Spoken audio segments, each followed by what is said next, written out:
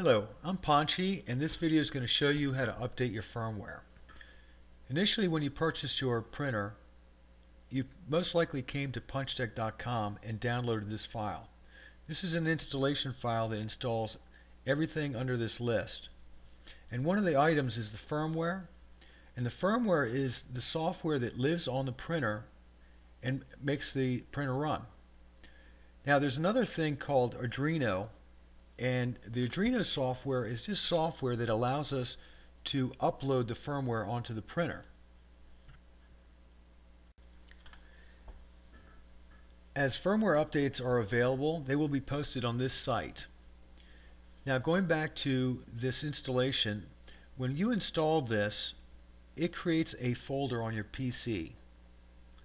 And you can get to that folder by going to the Start menu, All Programs, and look for punchtec. And inside of there's going to be another folder called Ord Bot. Click on that, and that's going to open up a new window.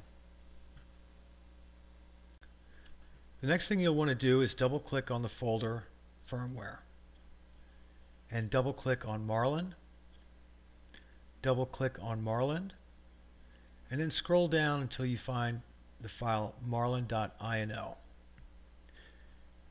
and then double click on that.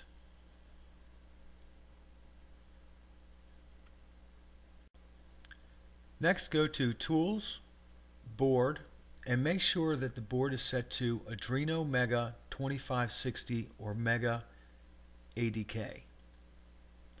Go back up to Tools, Serial Port, and this is the port that your computer uses to communicate with the printer. In my case, it's on COM2. You need to have both of those settings correct before you can successfully update the firmware on the printer.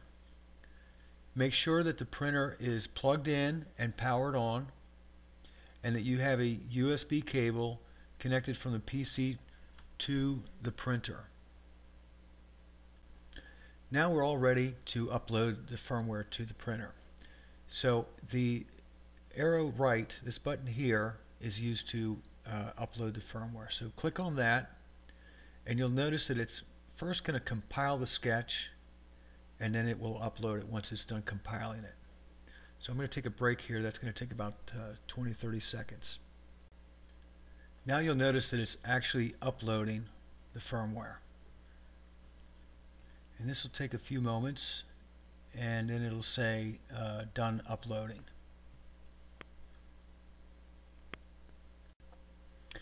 When the status message says done uploading, we're all done.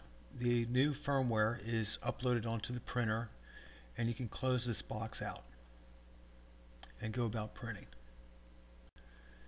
If for some reason when you double clicked on marlin.ino it did not open up the Arduino software, it's because Windows has not created an association between INO files and Arduino, and I'm going to show you how to work around that. Navigate back to the firmware directory.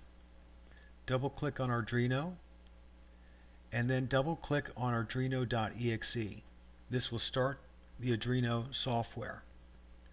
You'll do everything the same, setting up the board and the serial port, but this time we're going to go to File and Open to open up that marlin.ino file. You may have to navigate to get to it, but we can double click on it,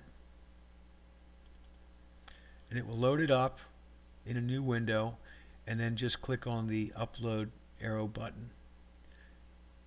Thank you very much for watching. I hope you found this video helpful, and enjoy your printing.